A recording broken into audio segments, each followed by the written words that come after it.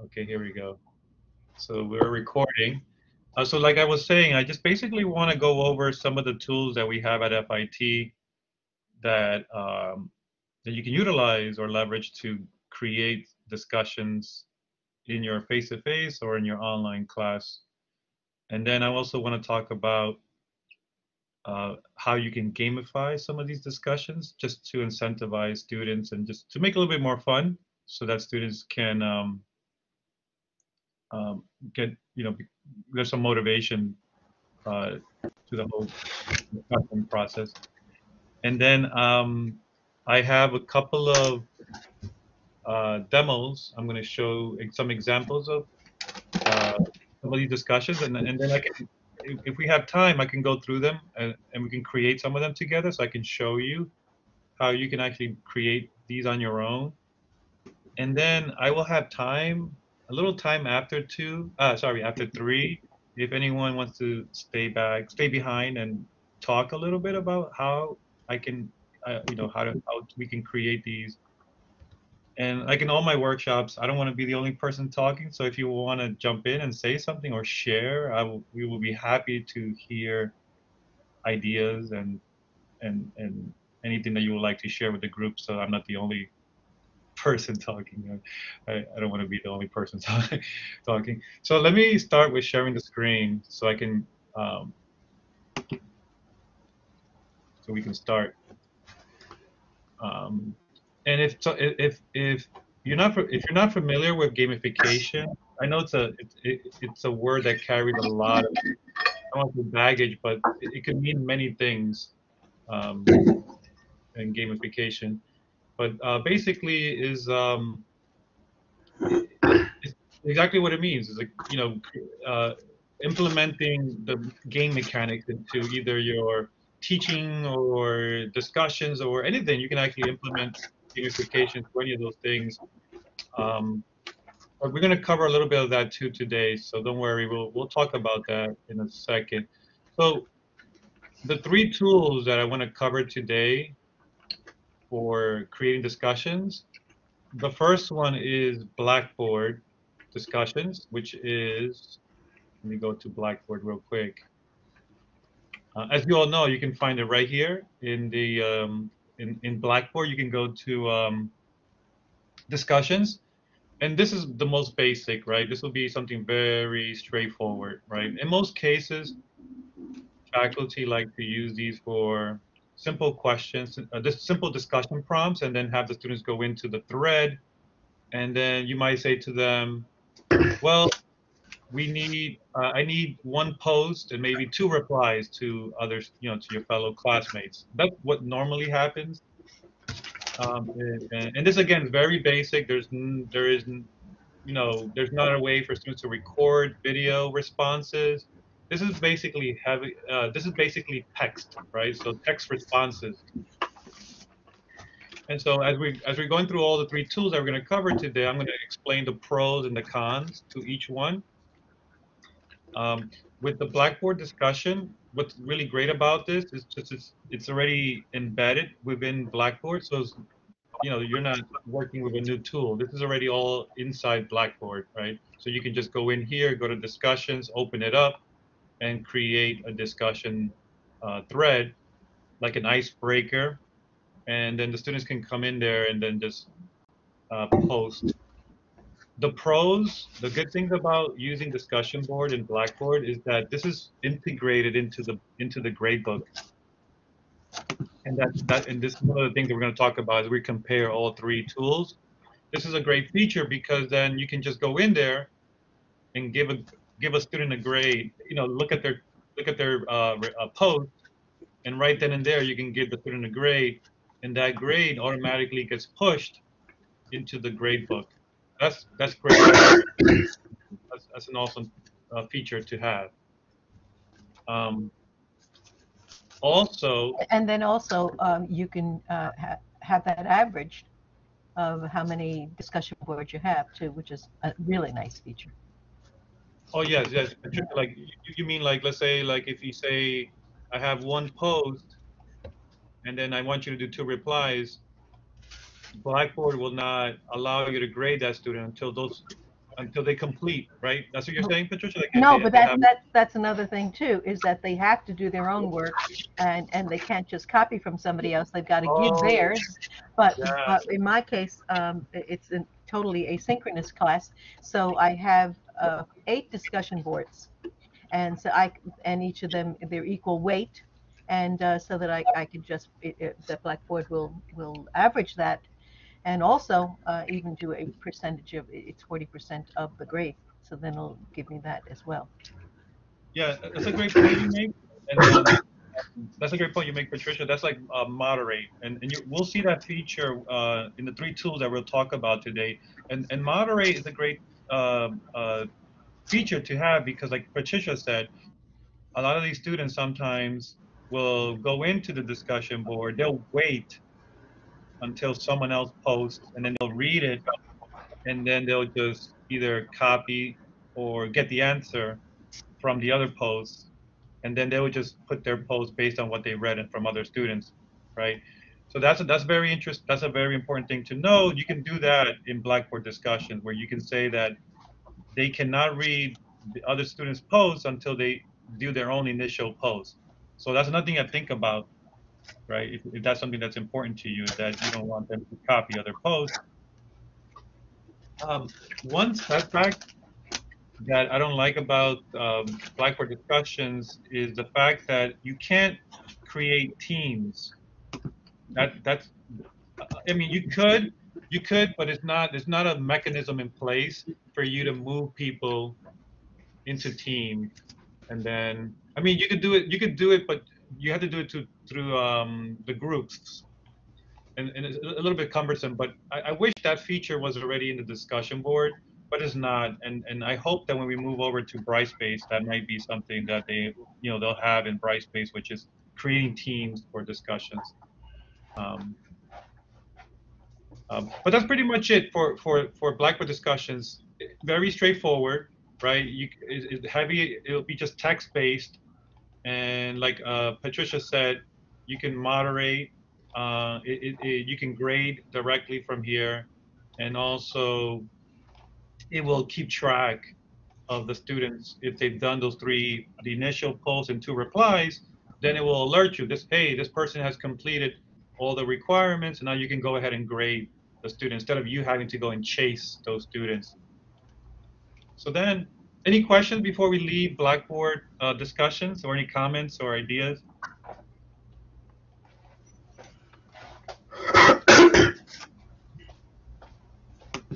No?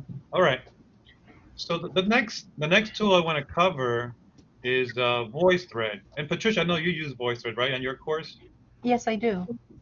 But Okay. I do it more as just a lecture, and Uh-huh. I've been trying to figure out how I would do it as interactive, and still have the critical thinking, showing research, that kind of thing element. It's nice if it's just some kind of conversational flow, some kind of banter, but Hmm. I'd love to hear if anybody has any suggestions on how to do it as more of a a critical thinking. Yeah, because instead of using all these discussion boards in written form, to have something where it provides a little bit more uh, um, um, um, um, difference, that they can do one at least orally. Right, But I right. don't know how to grade that and put that into the mix. If Sure, I'm sure. explaining, if I'm explaining that. Am I- No, that's a great thing you bring that up, Patricia, because this example that I'm going to show you next, this is coming from a professor at FIT. Oh, I think I have echo here. Oh, it went away. Okay, so this is a professor. Professor Wong, Lorenzo Wong. She allowed me to go into her course, and I worked with her quite a bit, and she was able. She said that's okay. I can show her her discussion, and this is a little bit what Patricia just described. It's a lecture type voice thread, and then at the end she has a discussion slide that's based off the lecture. So let me show you real quick how it looks like. Oh, actually, that's at the end. So let me go to the beginning. So as you can tell, this is VoiceThread, and there's 23 slides in here. So it's about, yeah, total 23 slides, as you can see here at the top. And these slides are actually lecture slides. Not all of them have her voiceover, as you can see. This one doesn't have a voiceover, but this one does, right? So this slide has a voiceover. So that's important to know, that you don't have to record your voiceover on every slide. Only on the slides that actually you feel need your voice to explain the slide. And so as a student goes through the lecture slides and listens to the professor, when the student gets to the end of the slide deck, this is now the discussion part. And so what you're having here is a combination of lecturing and then also the discussions all built together as one, one, in one, it could be done in one sitting, right? So the student can sit down, go through the lecture, and even if they have to take a break and come back, VoiceThread remembers where the student left off, and they can pick up where they left off. And then here, now she has a discussion prompt that is based on the lectures that we just went through real quickly, right?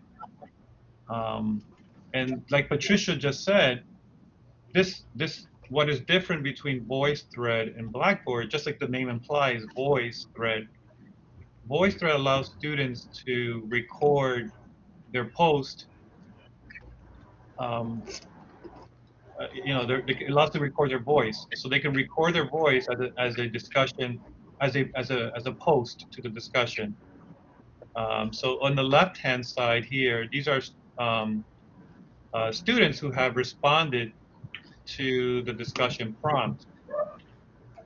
And one of the things that we talked about earlier was, I think Patricia, you mentioned it, to moderate, right? Because, so if you don't want if you don't want the student to listen to someone else's post, they have to record their post first before being given access to hear everyone else's post.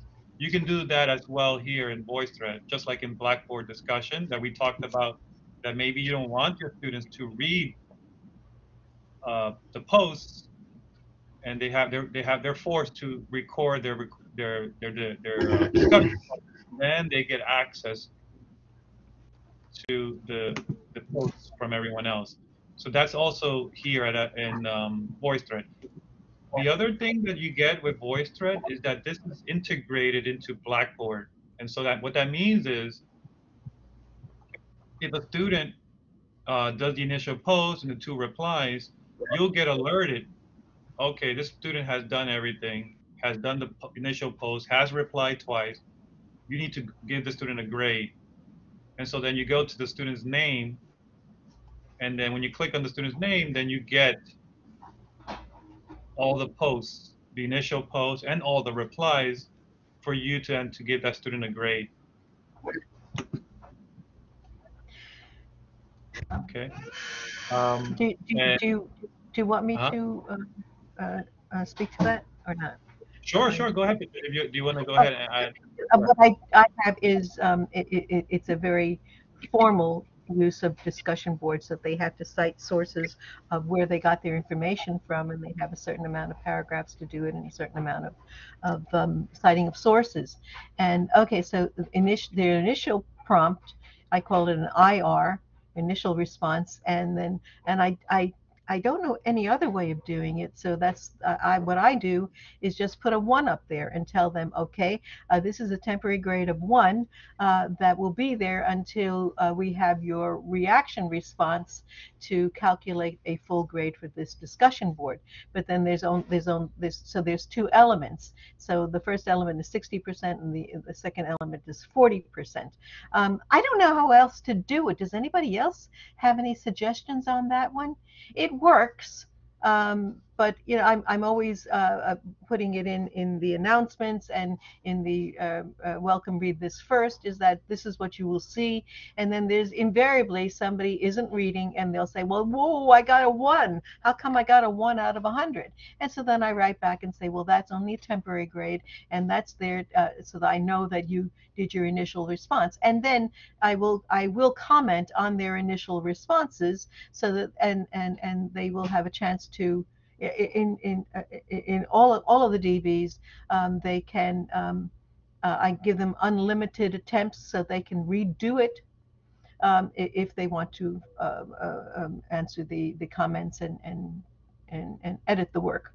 But the only other way I use the VoiceThread is as an icebreaker.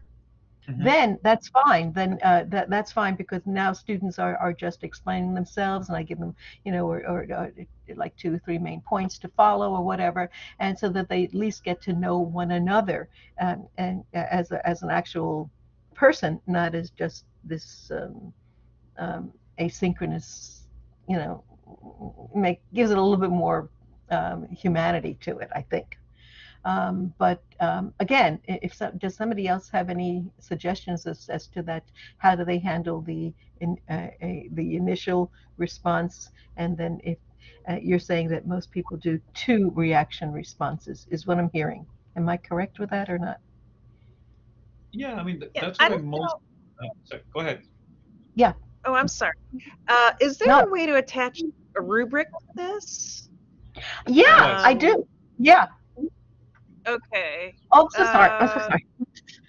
Oh, no, that's okay. No, just because I guess when the students reference then the rubric, or if you're grading through the rubric, they'll see exactly that they did not respond. If they only did the initial response and didn't respond to any of their classmates. But I guess I guess a question for Jose is, can the VoiceThread, or either of you, I'm sorry, can the VoiceThread be attached to a rubric that's already embedded in Blackboard? Yeah, it'd be great. Jose, do you want me to show her what we did? Sure. You can show your screen, Patricia, or either way, whatever. Okay. If you want to, show what you have there. Okay, thanks. I hope I'm not off topic there, but just no. This is perfect, because rubrics are actually a great way to speed up grading. But Patricia will show what she did in her course. But go ahead, Patricia. Okay. Hold on. Let me just find it first. And as Patricia's looking for the example. I'm just okay.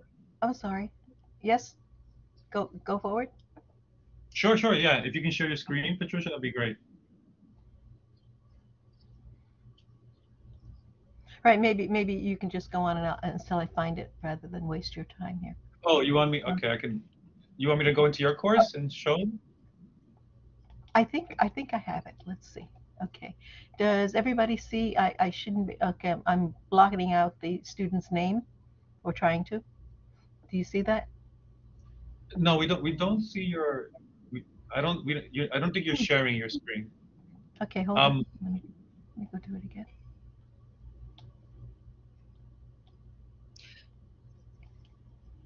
Are you seeing it now? No. Oh, interesting. Okay. Let me try again from scratch. But I'm sorry, the rubric is created in Blackboard, though, not connected to VoiceThread. Yeah. Okay, right. And now Pam, can you see it now? There we go. Yes. Yeah, but it's a Blackboard discussion. Here's the rubric, yes, and that's the one that I created. Yeah. Right. And but this is a Blackboard discussion, not through the VoiceThread discussion, because that might be a con of the VoiceThread. Oh, I'm so sorry. Okay, I'm sorry. No, that's okay. Yes. I'm sorry. Would that be then a con? What? I guess that'd be a con of the VoiceThread lecture or discussion board at the end of the lecture, is that you can't connect it to the rubric in Blackboard. Right. VoiceThread doesn't have a rubric integrated into the VoiceThread system. Right. You have to go in through your gradebook and then create the rubric that way. And then it does link it that way. So I hope that answers that. Was I? Oh, Yeah, okay. yeah. Okay. Thank you. Great. Great. I guess. Sure. Sure. And the other thing I want to mention about VoiceThread is I think Patricia touched a little bit on it. Is it's what we call authentic assessments, which for Patricia's course is perfect because she teaches speech. A lot of the students are doing presentations and they're speaking, and so for her, VoiceThread it works great because then students can video record themselves or even do audio. I mean, depends what you're looking for, but with that type of authentic assessments, you give the student an opportunity to say, okay, here, this is your opportunity to show me that you know this material, not to say, I can't say they're not reading it from somewhere or they're looking at, but it's in the voice, it comes a little closer to what you normally do in face-to-face class. And as a teacher, I call these the superpowers that teachers always have, is the ability to look at a student in the classroom. You can tell by body language. You can tell by, are they distracted? Are they bored? And those skills that only teachers fine tune those skills that they can read a student's behavior and by body language.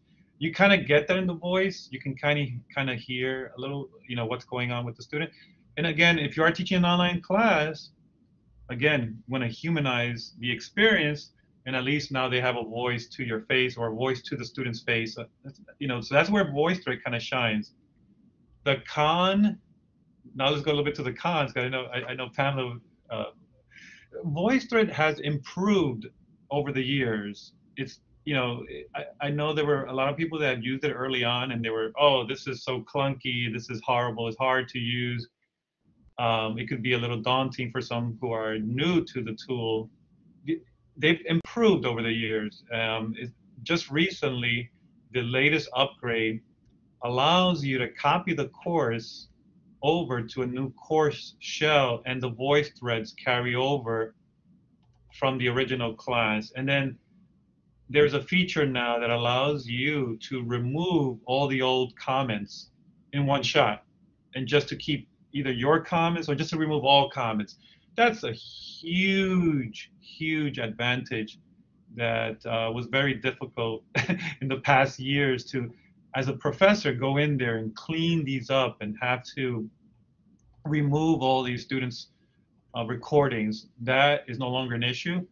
So in that way, I would say there's a pro to that and there's a con to it, because it's still a little bit difficult to use. So I would say if you're new to VoiceThread, just um, slowly transition into a new tool, and don't do it middle semester. Don't do this. Don't go with VoiceThread. Practice it, learn it, master it before you actually implement it. Whereas Blackboard discussion, you can jump on it. You can start running on it like, there's no really learning curve, no steep learning curve.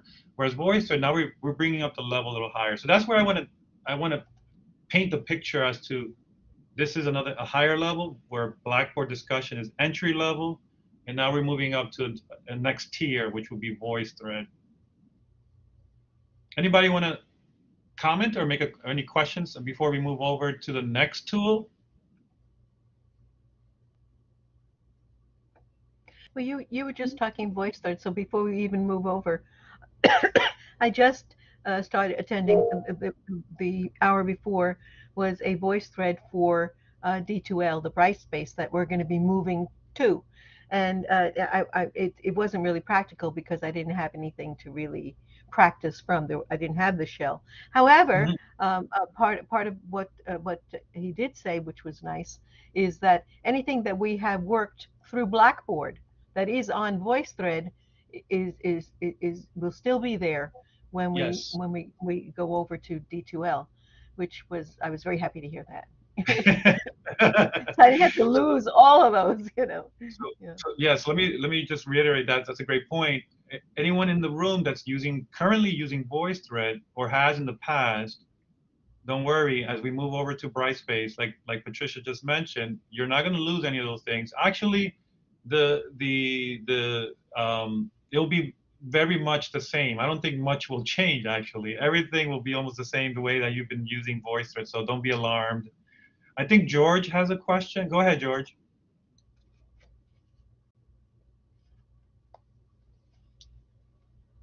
Oh, I think George, George, you raised your, oh, here it is. Sorry, his mic is not working. George is saying, I just want to be clear that both VoiceThread and Padlet can be embedded in Blackboard. So yes, George, the answer is yes. All the tools that we're covering today, actually the 3 tools that we're covering today, are easily embedded into Blackboard, and will also be easily embedded. And you can easily embed all 3 into Brightspace. So the answer is yes to Blackboard and yes to Brightspace. And now that you mentioned Padlet, we had that question about is VoiceThread and Padlet also can they be part of the Grade Center?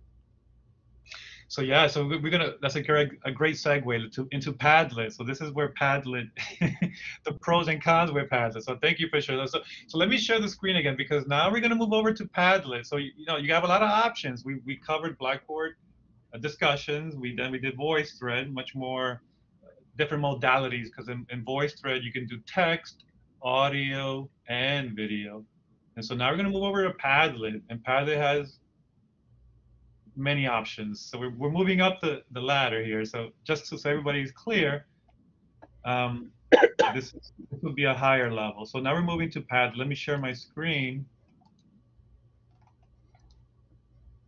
so you can see. I'm going to share 3 examples in Padlet. And because Padlet has so many options, very versatile, I will show you the first one. This one is using, so first let me just say that Padlet has, I think it's about 7 different types of templates, around 7 or so. I forget how many they used to have 8. I think now they have 7. Each template has its own character. They have what's called the grid, shelf template. Actually, let me show it to you, so it's probably easier just to show you. So this is what Padlet looks like. And first, just let me tell you, you can find Padlet right away, easily, right here on the top right corner on Blackboard. So if you never used Padlet before, and you have no idea where Padlet is, it's right under your name when you log into Blackboard, and there's a link there. And you'll see the word, you'll see home, library, help, LinkedIn Learning, and then you'll see Padlet. And this is, I want to show you the link because it's very important. If you use the free account, you're only going to be allowed to create 3 Padlets, I think, under the free account. But we at FIT are fortunate that the school's paying for it for us. And so you have unlimited number of Padlets you can use. This is the pro account. And so when you click on that link, it takes you to a dashboard, and this is the Padlet dashboard. I don't want to go too deep because we have workshops just on how to use Padlet, and we also have a lot of video tutorials. If you're interested, you can either come to a workshop on Padlet or just watch one of our videos. But this is where the dashboard is. And if I were to create a new Padlet, I just go here and click Make a Padlet. And this is what I was referring to, the templates. So as you can see, there's 7 different types of Padlets. Here we have a wall. And this is very much like a refrigerator door, where you have Post-it notes all over the refrigerator. I have my kid's dentist phone number, you know, all the emergency numbers on the front of the refrigerator. This is what the wall will look like, right? These are your students posting on the fridge. Stream, it's like Twitter, and that's like Twitter in the sense that it's a streamline, right? It's one post at the top, there's a post right under that one, so it's a long, like a snake, right? Like a Twitter feed. This is what the stream looks like. This is what the stream will look like. Then you have what's called a grid, and the grid is very much like the wall. but it's a little bit more organized in a sense that it's 3 across and 3 down. And then you can arrange and move around. Like you can take those post-its that are on the refrigerator door and then move them around. You have the ability to move things around. And then you have what's the shelf template is, and the shelf is the most popular one. And I'll give you an example of the shelf later because I think this is one of the most popular ones, and I think the best one for discussions. And it's basically a table, and you create columns, and you can create columns for each student, or you can create columns for if you were to scaffold an assignment. So step 1, step 2, step 3, and so forth. So shelf could be done, can be used for many different ways. Map is basically what it means. It's a map, and then you can tell your students in an icebreaker, well, pin on the map where you were born or where you come from, or maybe post jobs opportunities for on the map, and you can pin them on the map so students can post. Well, if I want to become a an illustrator, where can I find positions on Illustrator? And so they could pin those job opportunities on the map. I mean, there's many ways that you can use this one. The next one is a canvas. This one is really cool and it's great for critical thinking if you want to have discussions on a higher level thinking where students actually have to create a post and then associate or make a connection from their initial post to someone else's post. And so they're linking posts and it becomes like a spider web where everything is linking to each other. And I'll show you an example of that in a second. And the last one that we have is called the timeline. And the timeline is basically just that, it's a timeline, right? So students can, if you say, let's say, if you split up the class into teams and you're teaching them, let's say, art history, and you're covering, let's say, an artist, let's say Michelangelo, and then the team has to then post highlights of that person's career, and they have to do the research. And this becomes a timeline for the students, right? So they put their discussions posts right in these little bubbles, and they put the date, and they move from left to right as a timeline. So anyway, I wanted to briefly go through all, I know I went really quick, but these are the 7 different types of Padlets that you can create. And so let me give you some examples, because without examples, the creativity, it's better to able to see a Padlet, because then you can actually visualize, and then maybe you can then have ideas will come up from there. So my first example of a Padlet is a debate. Now this here, I'm using the Canvas template. This is the one that allows you to move. As you can see, I can move anything around. And it also allows you to make connections, connect to a post, right? So I can say connect to this one. You see how now this one is connecting to this one. So this is the Canvas template. And the reason why I love this one for debate, let's say you want your students to debate each other. And so what I said to them, I came up with a prompt: should facial recognition be banned? So I can leave this open for the class to decide to go either to the red side, which is the con, or those who are against facial recognition, or those who are for facial recognition, and that could be on the green side. So if I change my mind, I can simply hop over to the green side. And the way that you can gamify this is you can say to the class, I want you to pick a side. Are you pro facial recognition or are you against facial recognition? Create a post by clicking on this pink plus sign here. And then here you're going to say, well, I am pro facial recognition. Now you can require them to either do it in, the response could be in text. So this is my response in text format. Or you can ask your students to record the video response. Right? You can see here video recorder. So there you have text, then you have video, then you can choose audio. So we're covering all modalities here. It's similar to VoiceThread. Text, audio, or video. And so therefore, you can have your requirements set in the instructions here.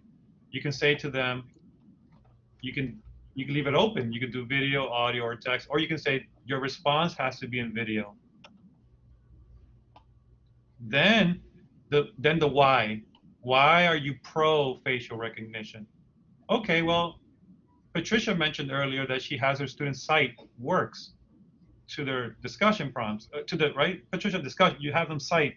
Yes, yes. So look at this. So then here, you can have them do a search, right? So they can go into here, back into the little 3 dots, and say, well, you know, let's see what I can find on facial recognition. This is now a Google search within within Padlet. Now the students are doing the research. Why is facial recognition bad? I don't know. I'm just.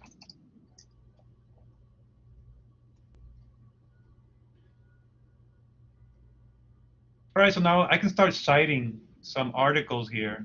You know, so you know I can do my research or directly from the Padlet.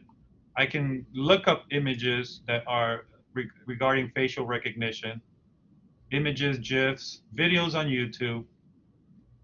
And so now a case for banning facial recognition, New York Times.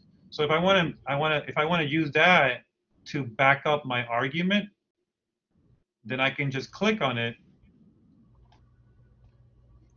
And then now if I'm going on the green side, I can make my post green, right? So now I'm color coding my post because I want to, even though I chose a background that already has the green and the red, and I'll show you how to do that in a second. You can have your students create their post and color code the posts. So now this is green and this is red. So let me switch over sides. I should have had this side and this side. And so in this game or this debate, you can tell your students you're trying to you have to post your argument, but in the same time you're trying to win over the students to your side, right? So you can make it in like a game where you have to, let's see which side gets the most people and how many people can you win over. And if you change someone's mind from the green side over to the red, you can double up the points because now you just changed someone's mind. Your argument was strong enough. So I mean, these are ways that you can kind of make it a little bit more fun. And so this is the Canvas tool in Padlet. Real quick, let me show you how you can upload your own image for the background. You can always go here, and I hear a question. I'll answer the question in 1 second. But I just want to show you that Padlet gives you background images. So you can simply go here to the wallpaper, and you can choose solid colors or pictures and things like that. But also you can import. So you know you can import an image. In this case, I wanted a red side and a green side. So I did a Google search. I said, well, Google, find me a debate where red and green. And so I came up with this, and I downloaded the image, and then I uploaded it to Padlet, and I placed the red and green image onto my Padlet. So that gave me, you know, the ability for students to jump from left to right. All right. I hear a question. Let me turn it over to who's asking. Let me go back to the chat. Here it is.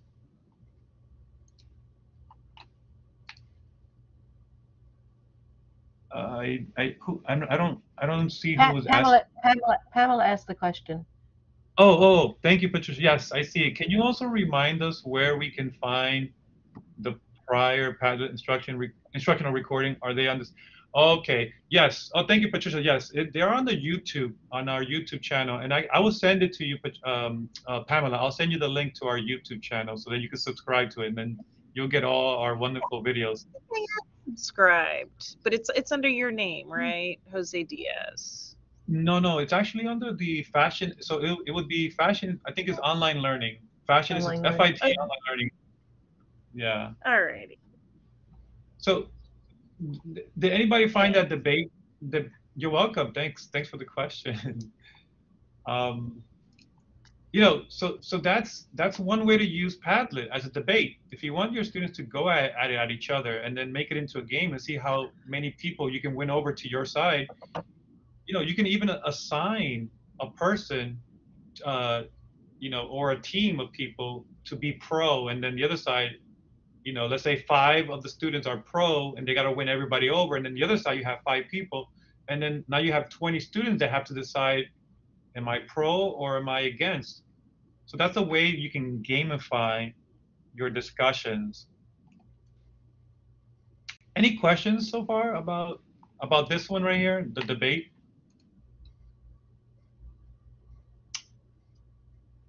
Okay, so I'm gonna move on. And one of the reasons why I said I have to do a workshop on discussions is because, as I know Patricia, you know Michael, Professor Kokinos, who led the video production workshop about, I think it was last year. The Screencast-O-Matic. He was so Yes, darling. yes, he did the So Screencast-O-Matic. knowledgeable and yeah. So Professor Kokino invited me over to his course, and I took the opportunity to ask the student questions. And a lot of the students were complaining about discussions, and they were saying, well, a lot of professors, all of them do the same thing. Well, they have you, go to Blackboard discussions, and they'll have you post one initial reply by Wednesday, and then by Monday you had to have 2 replies or something like that. And they said it was, they were complaining that I can, a lot of times I was just copying the answers from other students, and I found that a lot of times the instructor wasn't joining in the conversation, wasn't part of the conversation. And so a lot of the students were becoming the teachers in those discussion forums, and they were just, well, this is what this is what that was. And so there was a lot of misinformation. So that's one of the takeaways that I had from that, like, that I called for that focus group that I had with students. And, so I think it's also very important for this professor there's a careful balance between too much and too little. And so you really have to read your students as to how much participation, how much you have to be involved in the discussions, not to be overwhelming and take it over, but also not to be out of the picture. So that's another consideration that you have to be mindful of, is how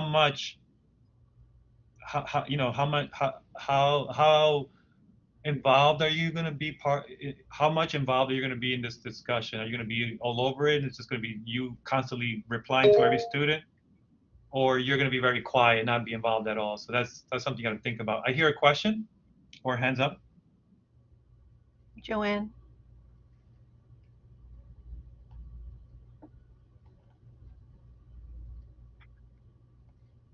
Oh, Joanne.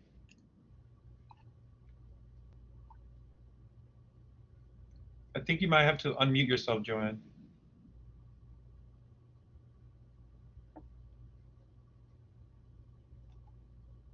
No?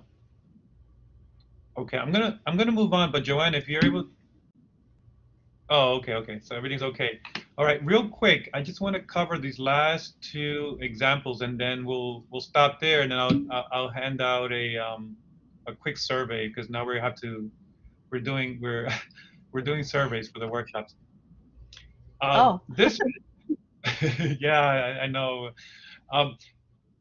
This one is the most popular one in Padlet. This is a shelf template, and in this shelf template, I asked the students, what do you think are the beliefs and values that define American culture? And so this is a shelf template, and the shelf template, when you're first building it, takes a little bit of time, but once you've added every student to the Padlet, you can always make a copy of it and clone it so that you don't have to type in all the names all over again. It becomes like a cookie cutter. But if you need help with this, I'll be happy to show you how to do it, and I'd be happy to build one together with you if you're interested in this one. But what I love about this, and what faculty tell me that they love, why they love this so much, is because in one shot you can see everybody. You'll see Mary, you see Tom, you see Greg, and you see Joanne, all in one shot. And then you can see that, well, Mary didn't do her, Mary didn't do the discussion. Well, Tom did, Greg did it, but Mary didn't do it. So you know who did it, who didn't do the work. Also, there's a little bit of a pressure for the students because this person did it, where's mine? You know, and so there's a little bit of ownership that a little bit of pressure on them that everyone's doing it. Where where's mine? I haven't done mine. We also talked about moderating in the beginning. I think Patricia mentioned it, right? So you could do the same thing here in Padlet, where if you don't want the students to look at each other's posts and copy, you can go here to the settings and then select here at the bottom, require approval, right here. Oops. And what that does is that students will not be able to see each other's posts until if you turn this on, once you allow students, once you turn it back off, then everyone can see their posts. And so now, so you control the floodgates of when all these posts become public to the rest of the class. So that's similar to VoiceThread and similar to Blackboard discussion. So all three will give you that moderator feature to have them post before they can read everyone else's posts. The other pro to Padlet is that it promotes social learning, right? So if Mary posts her design or her picture of her garment, students can learn from each other. So that's another great way. And Padlet is perfect for visuals. It's a great visual tool. It's almost like Pinterest on steroids for education. If you use Pinterest, right? If you use Pinterest, you know that Pinterest is perfect for visuals. So if you have a very visual course and you want students to put in pictures, videos, anything you throw at it, when the student clicks on the plus sign and they click on here, the three little dots, they can upload images, they can record audio, they can do drawings, they can put links, they can put video, YouTubes, they can put music from Spotify, they can search images, they can go meta, embed a Padlet inside another Padlet. They can record the screen, they can record video. Take a picture, a selfie. So if you're doing icebreakers, they could do selfies.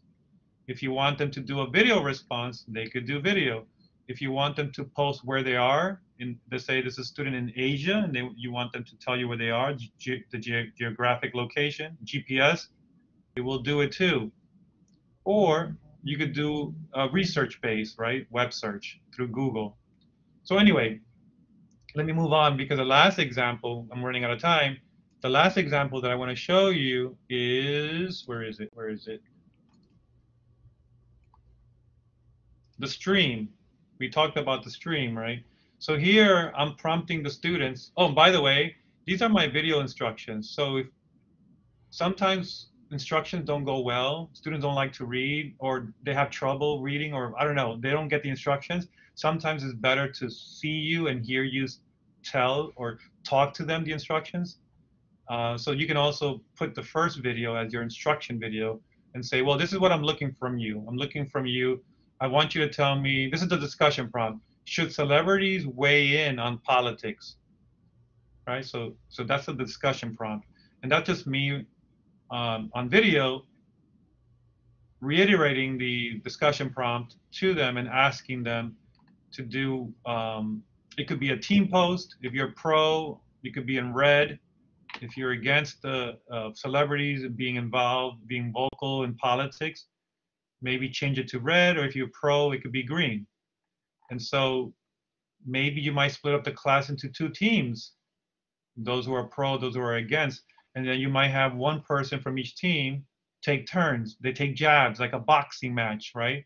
So this could be a boxing match, and then one team goes first, the next team goes after, and it goes back and forth, back and forth, back and forth, until everyone has a say. And that's another fun way to do discussions. It could be a boxing match. Okay, I think I used up all my time. So I'm going to stop there. And then if anybody has any questions or comments, we'll leave the last 10 minutes or 8 minutes just to talk about what we just went through. I know it was very quick. It was like a tornado. But I just want you to know that we're here. Patricia also is another professor that you can, ask for help or questions. And then if you want to buddy up with somebody and who has done this, like a professor, Patricia, or other professors, I can point you to the right person. Or if you want to work with me, I'll be happy to help you build discussions with any of these types of tools. So I'll stop there and I'll open it up for discussions for anyone to, comment or share ideas or concerns. Yes, Roberta? I've tried Can you hear me? Yes. Okay. So I've tried Padlet in the past, and I have difficulty with it because I didn't do it in a discussion. I did it in a project. But everybody's narrow little strip got so incredibly long that I'm thinking that was for like term projects. But now I'm thinking for discussions, it might be a better use for it. But even then, what do you do about the imbalance? If one student wants to write an essay, 4 long, wonderful paragraphs, and another student just writes one essay, I think it's good that they see the length of each other's and kind of it puts pressure on them. But is there any way to kind of manage that well? Yes, that's a great question, Roberta. There's several ways you can do it. Going back to your first example as an assignment, for that assignment, normally you go a higher level, which is the on your own Padlet, individual Padlet, right? Because if it's a big project, it becomes overwhelming. As you saw, these columns are just for one person can be overwhelming if they're putting a lot of information in there. So for that, I would have gone with an individual Padlet where the student clicks on the assignment, the Padlet clones itself and assigns itself to the particular student, for every individual student. It does it for you. You don't even have to do anything. And then they can work on their own. They have the whole space, the whole Padlet. That gives them more space. So that's the answer to the first problem. The second, what I've seen faculty do is a lot of the students now are using Google Docs. And so they'll do a big essay, let's say a 500 or a 10-page paper. And Patricia has done this, where the students actually write a paper, and then they'll link the paper through either Google Docs or wherever it's saved. And that could be on a Padlet. And that can also be done in Blackboard discussions. I think, Patricia, you used it in Blackboard discussions, I think, where students can actually put the link to the paper. With Padlet, it opens up natively in the Padlet. In Blackboard discussion, it opens a new tab to Google Docs. So that's a difference there. So that's something you might want to consider. If you want it to be open right then and there, everyone can read it, Padlet will be a better visual representation for that. So that would be the better way to do it. And the shelf template is more for either for scaffolding an assignment, and that will work great for an assignment, Roberta. You can say, okay, step 1, I want you to give me the sales for March. Second step, now I want you to give me the which stores is it on Macy's? Are we looking at whatever, Old Navy, whatever? Is it in front of the store, in the back of the store? Step 3, what is the branding? What's the step 4? What's the packaging? So that's more of a, that could be the shelf template for more. But then you could do it as an individual Padlet because that's a big project. Right. Okay, thanks. Sure, and I'll be happy to help you if you need help building it. Okay. Yeah. Yeah. Any other questions or comments? If not, I'm just going to post the link to the survey. I'm supposed to do these now, so I'm sorry. I got to put these links to these surveys. Can I just before you Sure, go to the survey, can I just I'm stuck on the fact that it's just Blackboard, right? Blackboard discussion that'll link to the Blackboard gradebook, though. Otherwise, if you're going to do VoiceThread or Padlet, okay. I just want to make sure that. Thank you, Pamela, for bringing that back, because I did forget to mention that here's the con. Here's the con for Padlet.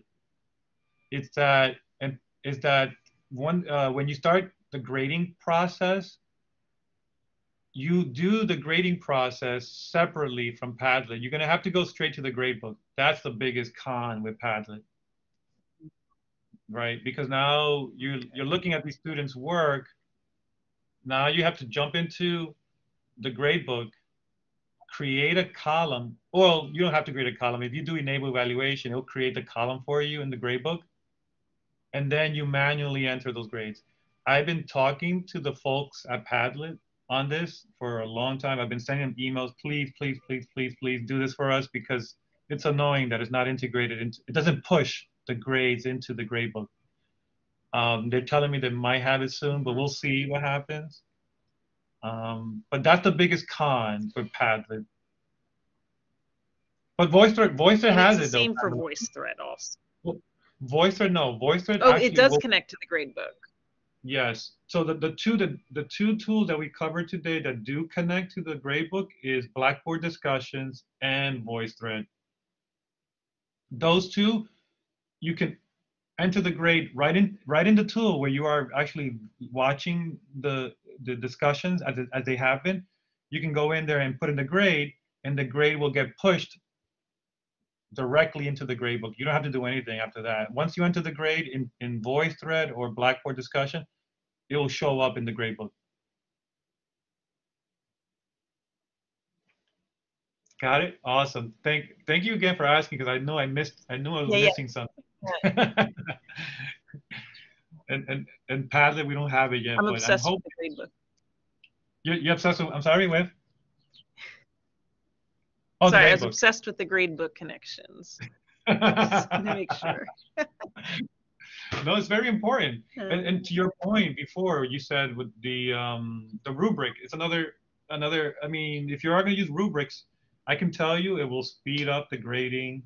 Not only will it speed up the grading for you as a professor, students love it, and Patricia knows it very well, because then the students cannot challenge you because it's all right there for them. They can say, well, I didn't get points for this, but hey, go back to it's right there on the rubric. It tells you why you got that point, you know.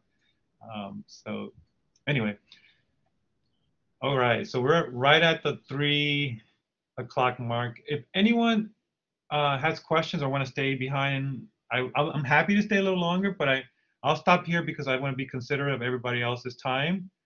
And I'll put the link in here real quick. If you guys have time, please, you don't have to do it right away, but if you can, do the survey, because now I'm supposed to start reporting these. Let me put it in there real quick for you all. Okay, where's the link? Here's the link. Copy. And I will post it into the chat. And I will also email the link. So don't worry about it. You don't have to do it now. I will send a follow-up email with the link to the recording and a link to some resources on discussions and the link to the survey, so that you will have everything in one shot. I don't want to force anyone do things right now, but if you want, you can do it right now. It's there. But I'll stop there. Let me stop the recording.